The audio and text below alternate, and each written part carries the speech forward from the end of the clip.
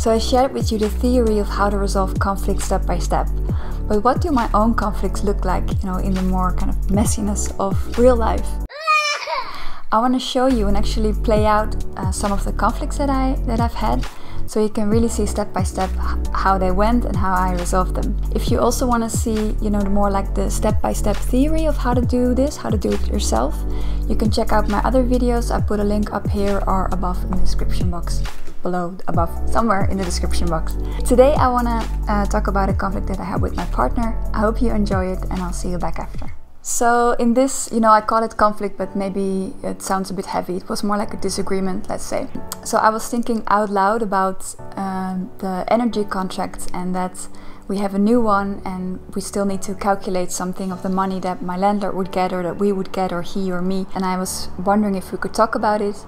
And then my partner said, "Hey, right now I don't have so much space, can we talk about it later?" Yeah, okay. It's just that I want to remember, because I think I owe you you owe me some money, and then I also need to remember I need to tell the landlord that he owes us, like, I don't know, there's just a lot of calculations I need to make. So, hey, it's on your mind a lot, right, this thing? Oh, I really don't like that, because I'm doing something for the both of us. So I kind of want to be seen that I'm taking on this task, and it's like also in your benefit. Well, I want to be seen that it's not for the both of us, because this energy thing that was a financial benefit for you was not really for the both of us. Okay, I think we're both not listening anymore. Shall we maybe sit down for a second?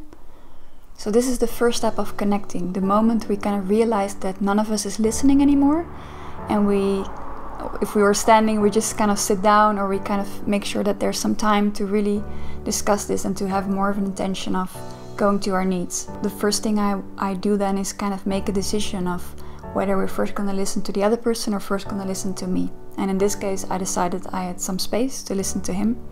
So that's what I did.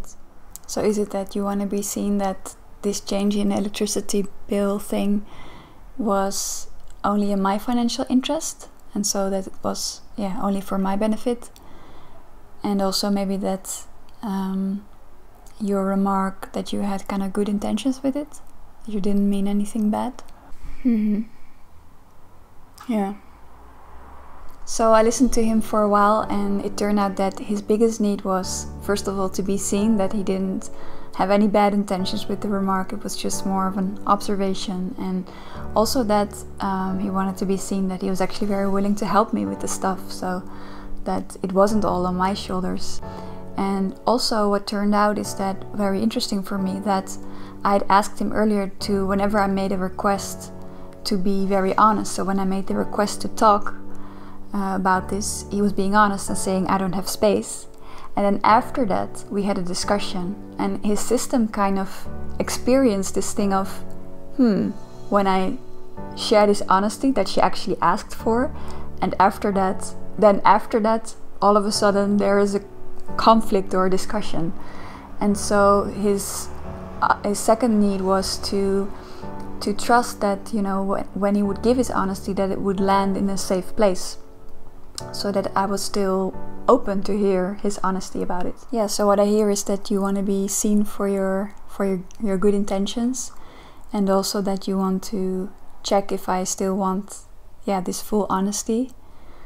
And so I did see your intention with the remark. I did see that you didn't mean anything bad. It was just touching me in a vulnerable spot. And also, I do really want your honesty when you don't have space to talk about something. So So after me reformulating him and confirming some things that he wanted to have confirmed, he had space to listen to me. And now I'm curious to hear you. Yeah, I guess I also want to be seen in a few things. One is that it wasn't just about the electricity bill, even though I think I only mentioned that. It was actually also about the internet change. That was all kind of for me in one heap of things. And that is actually in your interest, because it's becoming cheaper now because of the changes I made. And as a result of that, there are some things that need to change in the contract, and that need to change in the way, in the amount we pay, in the amount I pay you, and everything. So yeah, there is some task that I took, and that that benefits the both of us. And I guess I want to be seen in that I do that, and that in this moment I have some overwhelm about it, and that also to remember that I'm okay with not talking about it in this moment, like the moment that you feel too full for the calculations. And I guess I want to be heard in that, oh wow, it felt like another thing that I had to remember. Like now I also have to remember to get back to you about it. And yeah, I realize now also the reason that I cried, I think, is that there's also a thought in me that I have to remember all of these things, which I know is not true. That's just a thing that I think, that I have to take responsibility now for all these calculations, and to remember to ask you again about it.